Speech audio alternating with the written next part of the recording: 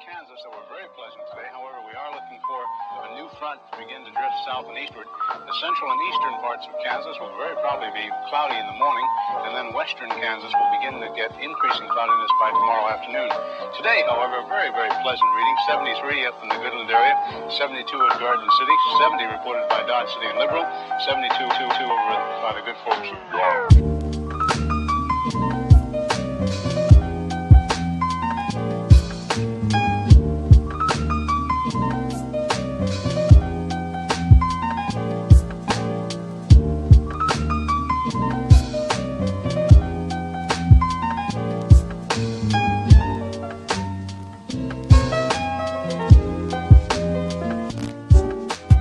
And in the Ponca City Blackwell area, 68 degrees today.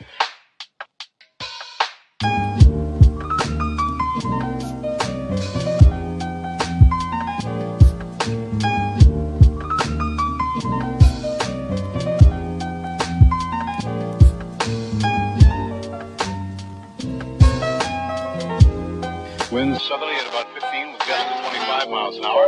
Barometric pressure 30.00 and is rising. And no precipitation. We're about a half inch behind, half inch ahead for the year, and 1 5300ths behind for the year so far. We'll be looking for a little bit of a change tomorrow, and of course the possibility of some scattered showers. Today, of course, there's nothing showing up on the radar. However, the satellite photo was pretty interesting for the western half of the U.S. Rain showers and thunder showers along that frontal system, and that wide band of fairly heavy snows. Now, what will happen each time that you see the frontal system on there, that begins at 6 o'clock in the morning, and then you'll see the cloud pattern move until 2 o'clock this afternoon. So as of that time, of course, the front was way off in the northwest. Now, however, it's moving into the central part of the nation with a couple of high-pressure cells behind it.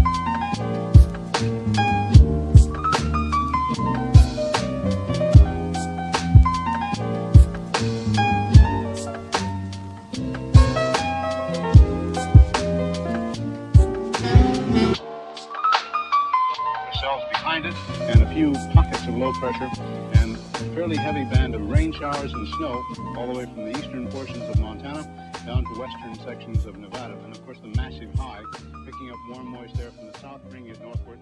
So when the two masses collide over Kansas, we are looking for some precipitation, and we'll talk about that.